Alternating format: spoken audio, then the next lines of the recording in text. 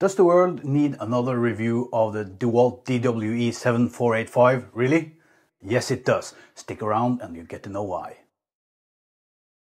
Now, everything is about perspective, and most of the reviews that I've seen on this saw are carpenters that are doing really thorough tests on it, but the needs of the carpenter may not be your needs. So if you are an aspiring woodworker, you want to get into some kind of detail work like furniture, your needs may be completely different. And I have no clue what the needs of the carpenter is, but I know what the DIYer aspiring furniture maker needs. So stick around for this.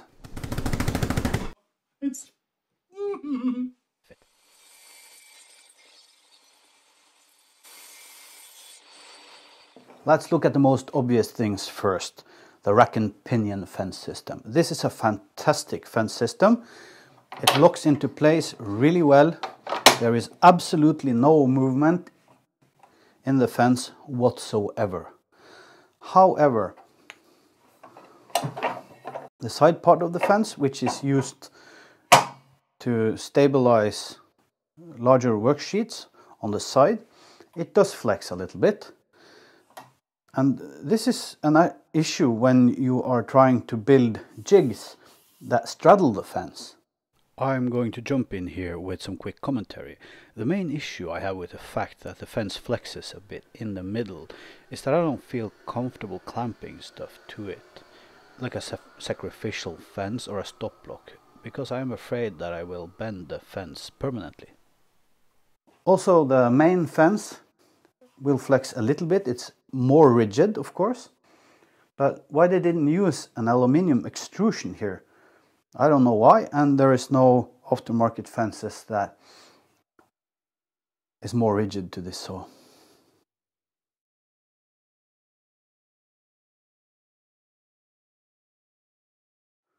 So let's take a look at some jigs.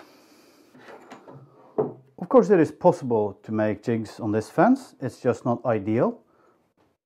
This, for instance, is a spline jig I made, and it works quite well.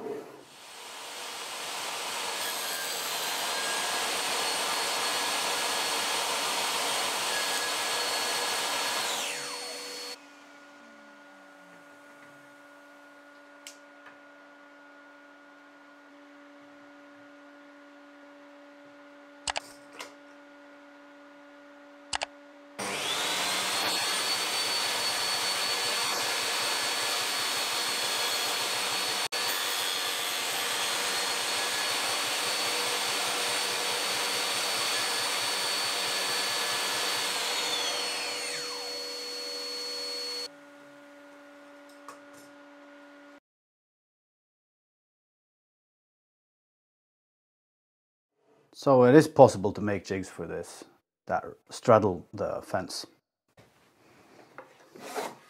But the main problem with the fence, if you're planning to use this as a standalone saw and not dropping it into a bench, is the length of the fence in front of the saw blade.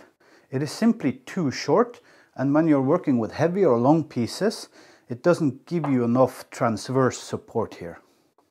The second problem with this fence system, and that will be the same for all of the saws with the rack and pinion fence system, is that if you're planning to drop the saw into a workbench, like I see many people doing, the rack and pinion fence system really complicates that.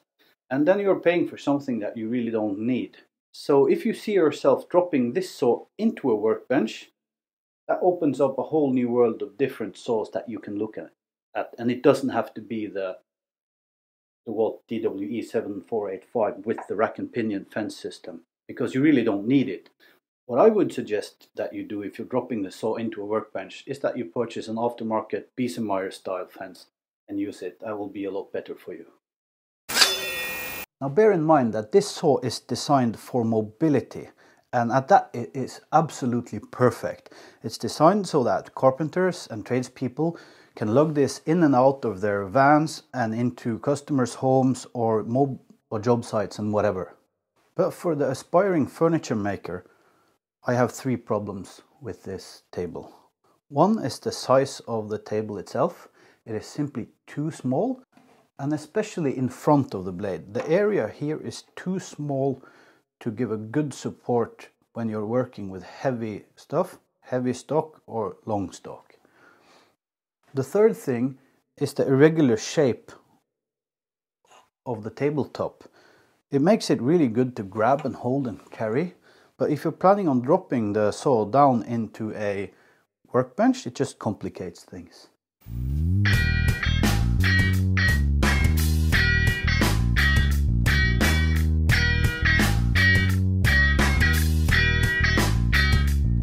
If you look at the throat blade, it has a huge gap on the side. Now, for most cuts that is not a problem, but I have already lost count of how many times I've lost stuff down here when I've done really thin rips. I'm fine with the fact that DeWalt doesn't ship a zero clearance insert plate as standard, but they should offer it as an optional extra at least, so you don't have to rely on third-party equipment that you really do not know will fit your saw or not.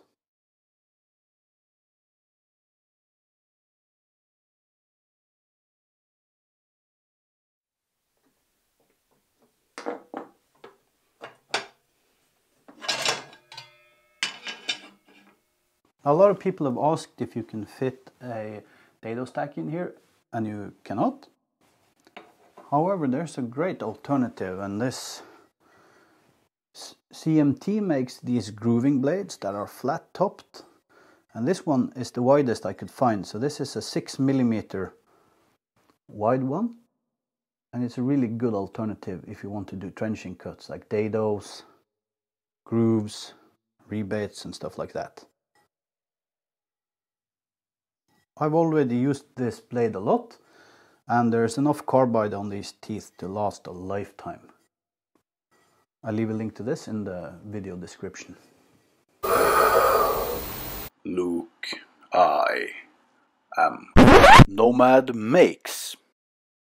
Now, what is by far my favorite feature of this saw is the quick change riving knife, and in my honest opinion, this is a better safety feature than any SawStop function, because it will make more people use the blade guard, since changing between blade guard and riving knife is so quick.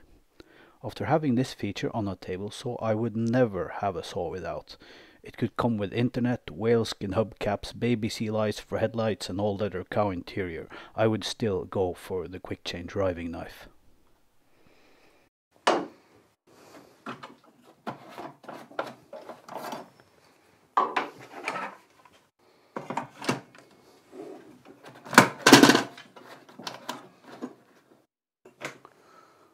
So that's a real-time change of the riving knife, and you really have absolutely no excuse not to use the blade guard now.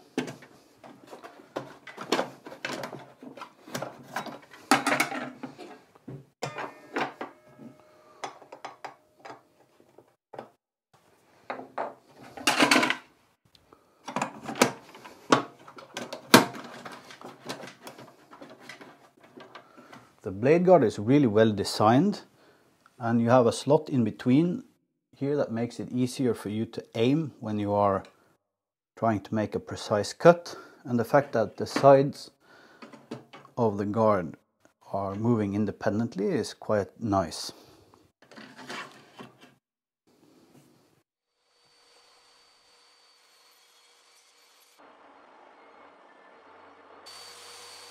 This saw doesn't have a way to lock the lowering and raising mechanism of the saw blade.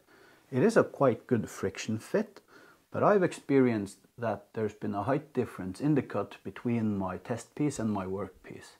So that's another thing as an aspiring furniture maker you may want to think about. And also the only way to tilt the blade is in the front here, and I would really like to see a micro adjustment on the tilt. Another great thing about this saw is the huge paddle here on the emergency stop. And when we're talking about the stopping mechanism, this saw also has a blade brake, which is just fantastic.